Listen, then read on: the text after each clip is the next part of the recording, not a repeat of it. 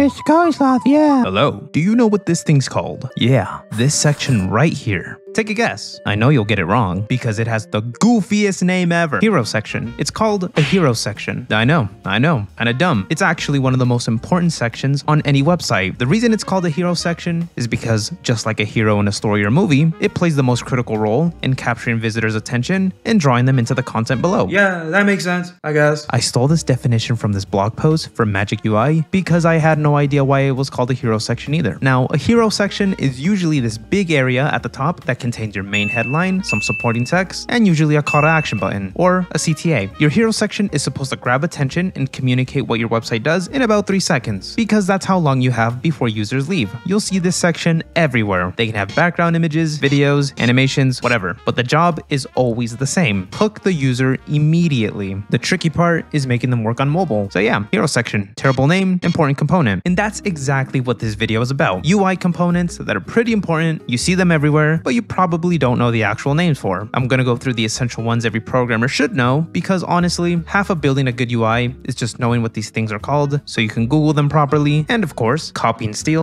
take inspiration from. Plus, when you're working with designers or other developers, or I guess nowadays AI, you're gonna need this vocabulary. You can't just say that spinny thing or those little dots at the bottom, you need to know the actual names. And when I say UI components, it could be something like a specific HTML element, like a button, an entire section of a website, like the hero section, or just general components that you see all the time but you didn't know had an actual name. Either way, it's good to know the names of these components and what they do. So let's move on. We'll start with something simple to warm you up. Let's go with the navigation bar. You see this horizontal menu. Oh, by the way, these components aren't ordered in any specific way. I'm just going to be listing them randomly. Yeah, you see this horizontal. Oh, and if you already know these UI components, cool, good for you. I don't appreciate your existence. So you see this horizontal menu at the top? That's your navigation bar. Or if you want to sound like a real programmer, you can call it a nav bar. The nav bar is basically your website's table of contents. It shows the main sections users can visit, and it usually sits at the very top, so users always know how to get around. I mean, I guess technically you could have it anywhere, but that might as well be a programming war crime, so don't do that. But on mobile devices, it usually collapses into a hamburger menu. Now, the hamburger menu is its own UI component, but it's still a part of the nav bar. It's just packaged differently for smaller screens. The name is pretty straightforward. You know, it's called a navigation bar because it's literally a bar that helps you navigate. It's a very simple name. I wish other components followed that rule.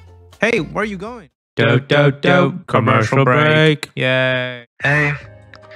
Hello. I have this newsletter called Sloth Bites. I share some pretty useful programming information every week to make you a better programmer. All you have to do is give me your email. It's free. Yeah, you should check it out.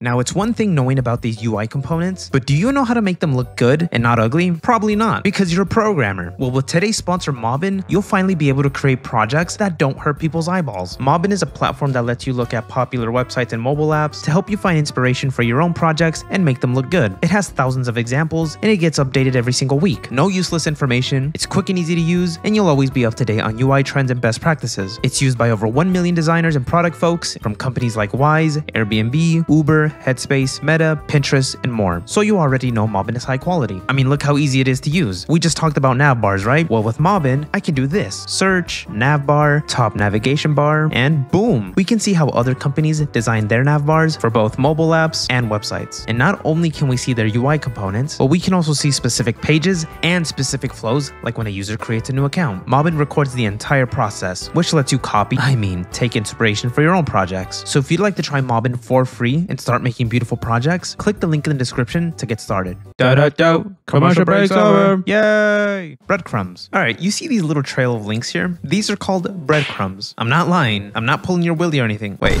This one also has a goofy name, but it's also very important, I swear. Apparently, the reason why it's called a breadcrumb is because it's borrowed from the story of Hansel and Gretel, where the kids drop a trail of breadcrumbs to trace their way back home, which is exactly what this component does. I stole this from this blog post from VWO because I had no idea why it was called a breadcrumb. Breadcrumbs show you exactly where you are in a website's hierarchy and how you got there. So if you're deep in some online store looking at a specific product, you can see the path that you've taken. This component is used everywhere. Google Drive has it, your file path uses uses breadcrumbs, shopping websites, mobile apps. If something has a path, it'll probably have a breadcrumb. The cool thing, and the most important thing about this, is each level is clickable, so you can jump back to any previous level without hitting the back button a million times. It's super helpful for navigation, and on mobile apps, they usually get condensed or turned into a simple back arrow because there's not enough space for the full trail, and most users don't consciously notice breadcrumbs. I mean, they'll see them, but I doubt you know the name for it. If they're missing from a website, people get lost really fast or they get annoyed. It's one of those things that really make navigation feel more intuitive, so don't forget them. Testimonial section. You've definitely seen this section. You know, the ones that show off the good reviews for a product. This is called a testimonial section. It's pretty self-explanatory. It's a section where you show off what people are saying about your product. Now, testimonials usually include the customer's quote, their photo, name, maybe their job title or company, maybe their social security and credit card information, and sometimes you'll see them in a carousel, maybe a marquee, or just individual cards. Now, if you plan on creating a SaaS or a business, this section is definitely important. The key to this section is to make them feel authentic. Real photos, specific details, maybe even linking to a full review. You know, it's a good idea to not use generic stock photos or vague reviews like great product. Reviews like that don't convince anyone. Bento grids. This component has gotten very popular because it usually looks better than just a bunch of rectangles that are the same size and shape, and as you can tell by the name, it's inspired by a Japanese bento box. Bento grids mix different size sections. Some are tall and narrow, some are built like you, wide and short, some are square. You'll see bento grids used for feature showcases, maybe for a portfolio, maybe some dashboard summaries. You basically use it when you want to display different types of content, but you want to make it look good. I think this component is great. I really like how they look. And as a bonus, you can check out bentogrids.com and it gives you a bunch of examples on bento grids. Oh, they look so good. Oh, skeleton screens. Okay, this is one of the most clever loading techniques you've never heard of, but you've definitely seen. So instead of just showing a spinning wheel or a loading bar, skeleton screens show you the approximate shape and layout of the content that's loading. So usually you're gonna see these gray blocks where the text will be, maybe empty rectangles where images will load. And what's interesting is that your brain thinks it's way faster than staring at a blank screen or a spinner, even though the actual loading time is exactly the same. You've definitely seen these because pretty much every modern app uses this. Here, let me show you. If you go on your YouTube homepage and refresh the page, it's gonna show you a skeleton screen. It's nice. Pagination. You see these rows of numbers at the bottom? This is called pagination. Now, pagination breaks up large amounts of content into digestible chunks. So instead of loading 10,000 search results on one page, crashing your browser and your computer, you'll get maybe 20 results per page with the controls to navigate through them. And there's a lot of different styles for these. Sometimes it's just a previous and next button. Sometimes it'll have a list of numbers. Sometimes it's that load more button. And sometimes it's not even there because of this thing called infinite scrolling. But they're all solving the same problem. But more modern apps seem to go for the infinite scroll approach. Every site with lots of content needs pagination, but most developers don't think about it until they have like 500 products and the page takes 30 seconds to load. So if your project has a lot of content, make sure to add pagination. Accordions. Yeah, it's inspired by the musical instrument because it expands and contracts. An accordion lets you hide content behind clickable headers, so users can click on it and it'll expand to the content inside. Accordions are used anytime you have a lot of information that would overwhelm users if shown all at once. And honestly, it's one of the few components that has a good name. Calling it an accordion is way better than calling it that clicky expand thingy when you're talking to designers, so make sure you have those in. Toast. You see this little pop-up message? This is called a toast notification. I have no idea why they decided to name it after a British delicacy. I don't understand these names. Just go with it. A toast is a temporary message that pops up to give you quick feedback about something that just happened. Form submitted successfully? Toast. An error happened? Toast. There's a lot of different ways you can create a toast. Usually you define the states based on color, so green for success, red for errors, yellow for warnings. The important thing is that they should appear briefly and then disappear automatically so they don't interrupt what you're doing. As for the position of these toasts, the most popular is probably the top right, but it's really up to preference. You'll see them bottom left, the center. It all depends on the app. And there's also a variation of toast where they stack if you get multiple messages. Now that I talk about this, the name toast actually makes sense because they pop up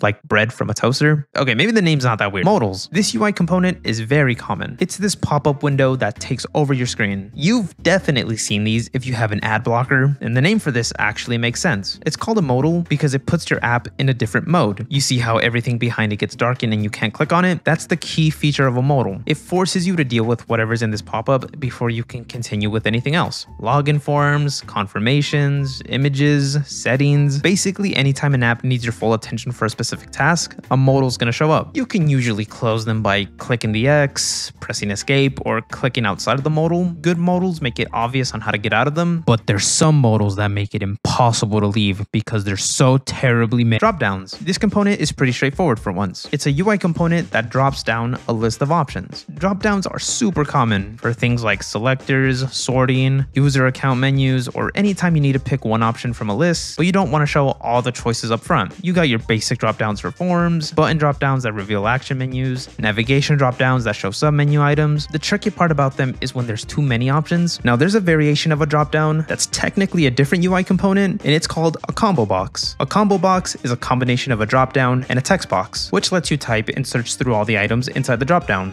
Good dropdowns let you scroll through long lists or even search within the options, and they also have to be pretty smart about the positioning so they don't get cut off by something else. Now for mobile devices, dropdowns often take over the whole screen or slide up from the bottom, because trying to select from a tiny drop-down list with your fat sausage fingers is basically impossible. Tooltips. Now you see this little pop-up that appears when you hover over something? This is called a tooltip. Tooltips give you extra information about an element without cluttering up the screen, like when you hover over an icon and it tells you what it does. Tooltips are everywhere once you start looking. Good tooltips are smart about positioning. They appear above, below, or to the side, depending on where there's room. They don't want to get cut off by the edge of the screen or cover up important content. Now for mobile devices, tooltips don't really work because there's not really a hover state, so they usually get replaced with a long press, or they're just always visible. Badges. Now you see these little colored circles with the numbers or text? These are called badges. And yeah, just like a police badge or a scout badge, they're indicators that tell you something important at a glance. There's a lot of different ways to do badges. You've got notification badges, status badges that say online or offline or do not disturb, and label badges that categorize things like new, sale, or featured. They're usually small and positioned strategically, top right corner for notifications, in line with text for labels, overlaid on images for status indicators. The key is that they need to be noticeable without overwhelming the main content. It's a quick way to add extra information without taking up space. Radio buttons. I just wanted to mention this because of the name. You've seen these before. It's a button that lets you select one option from a list of options. It's called a radio button because they're named after the physical buttons that were used on old radios to select preset stations. When you press one of the buttons, the other buttons would pop out while leaving the one you selected pushed in. I stole that from Wikipedia because I had no idea why they were called radio buttons. Yeah, that was some components you should know. Okay, bye.